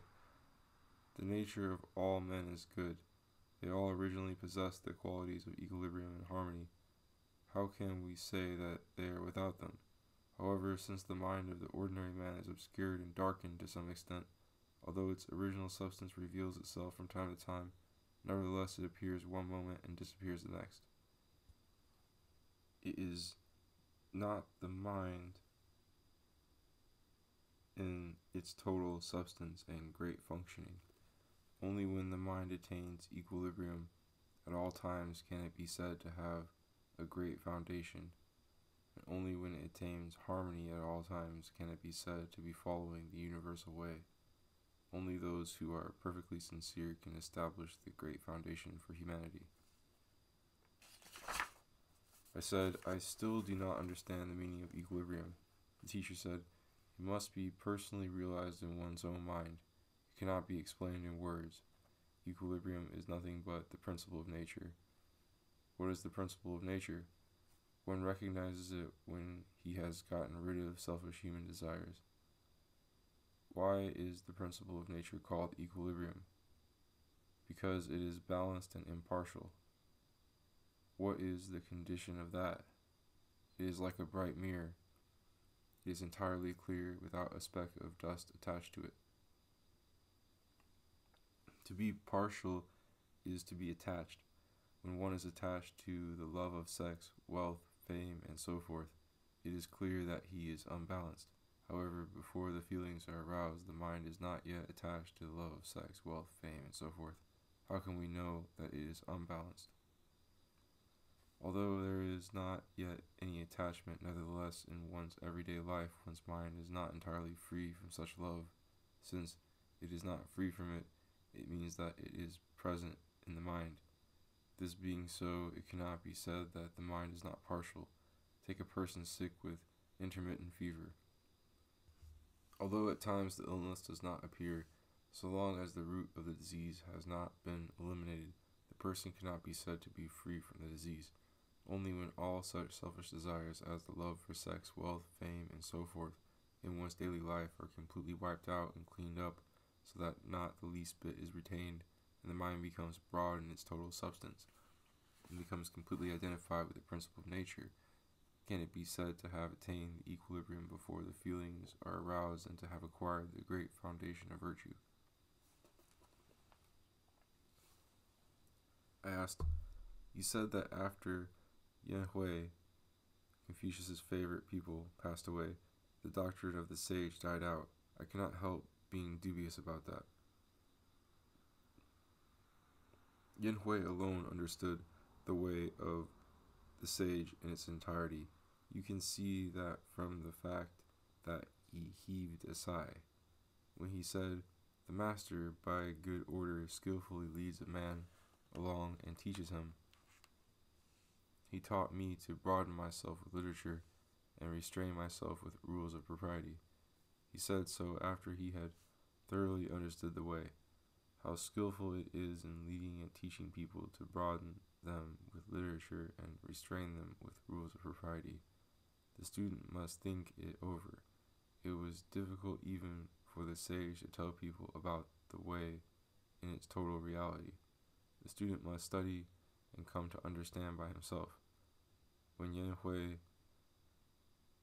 wished to follow the way but could not find it, he said so in the same spirit of humility and devotion as King Wen, who looked for the way as if he could not see it.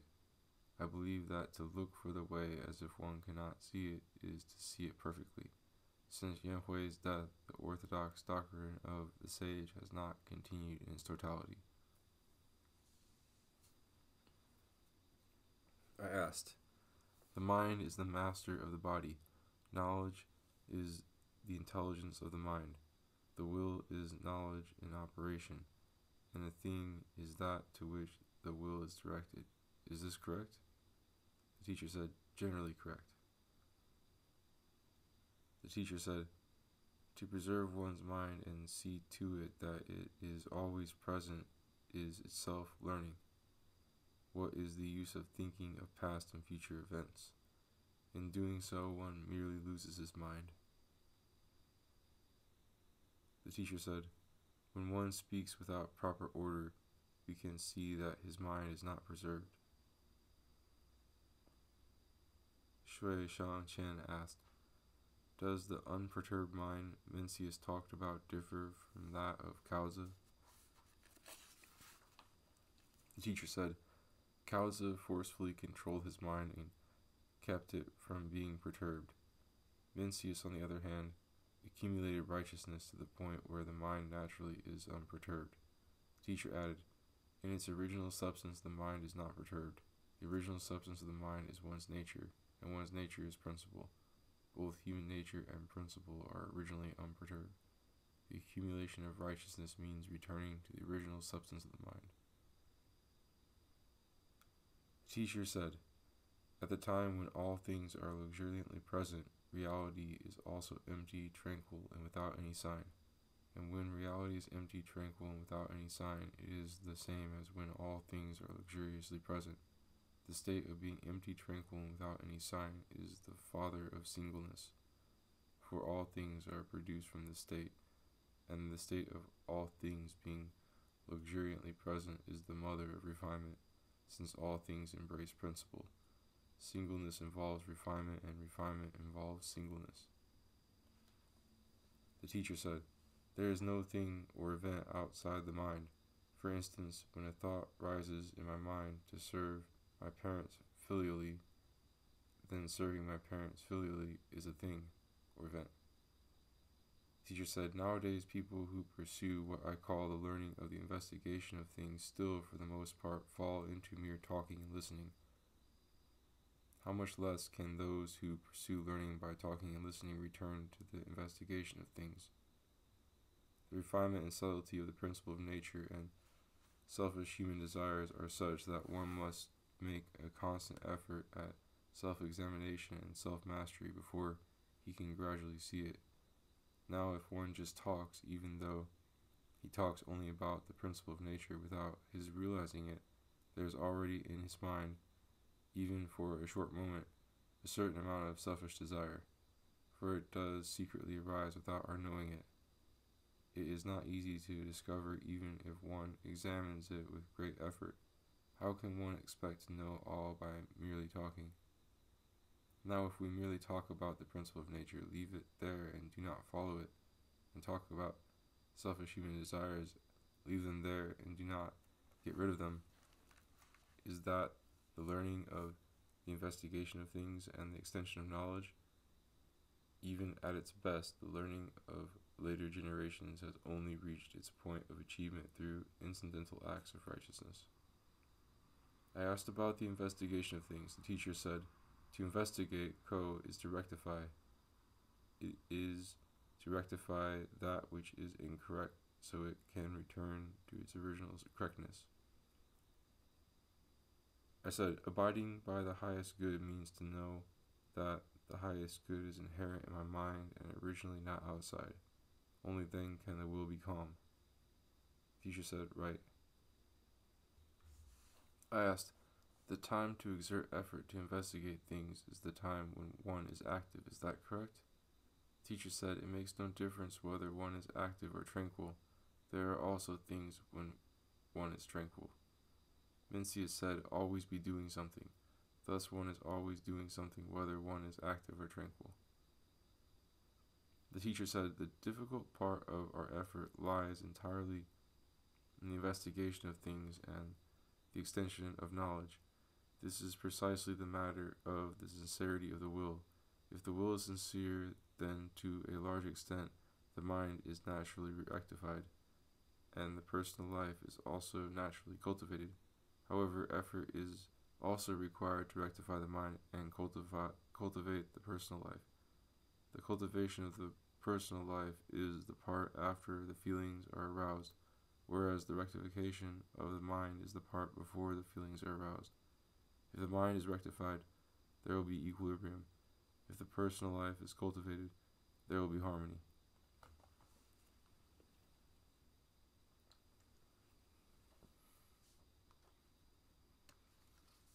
The teacher said, the various steps from the investigation of things and the extension of knowledge to the bringing of peace to the world are nothing but manifesting the clear character. Even loving the people is also a matter of manifesting the clear character. The clear character is the character of the mind. It is humanity. The man of humanity regards heaven and earth and all things as one body. If a single thing is deprived of its place, it means that my humanity is not yet demonstrated to the fullest extent. The teacher said, merely to talk about manifesting the clear character and not to talk about loving the people would be to behave like the Taoists and Buddhists.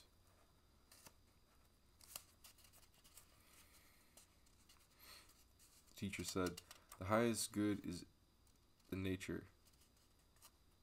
Originally, the nature has not the least evil. Therefore, it is called the highest good. To abide by it is simply to recover the nature's original state.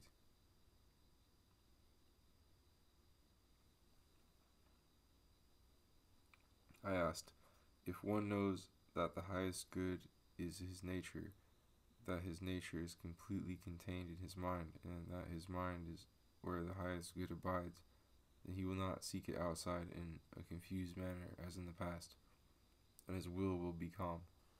Being calm, it will not be disturbed. Not being disturbed, it will be tranquil. Being tranquil, it will not act foolishly and will then be in peaceful repose. To be in peaceful repose is to concentrate the mind and the will right here.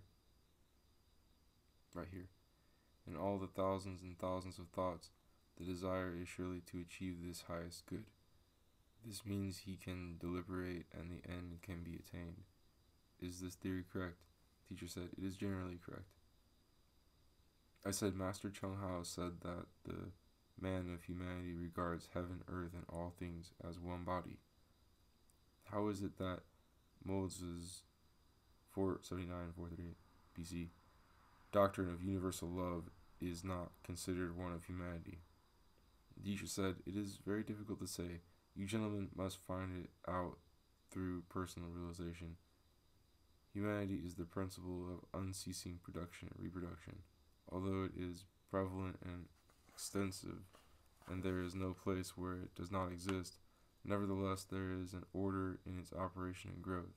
That is why it is unceasing in production and reproduction. For example, at the winter solstice, the first Yang grows. Active cosmic force. There must be the growth of this first Yang before all the 6 stages of Yang, the 6 months between December and June, gradually grow. If there were not the first Yang, could there be all the 6? It is the same with the Yin. Because there is order, so there is a starting point. Because there is a starting point, so there is growth. And because there is growth, it is unceasing. Like a tree, for example. When in the beginning it puts forth a shoot, there is the starting point of the tree's spirit of life. After the root appears, the trunk grows. After the trunk grows, branches and leaves come, and then the process of unceasing production and reproduction has begun. If there is no sprout, how can there be the trunk, branches, or leaves? The tree can sprout because there is the root beneath. With the root, the plant will grow. Without it, the plant will die. For without the root, how can it sprout?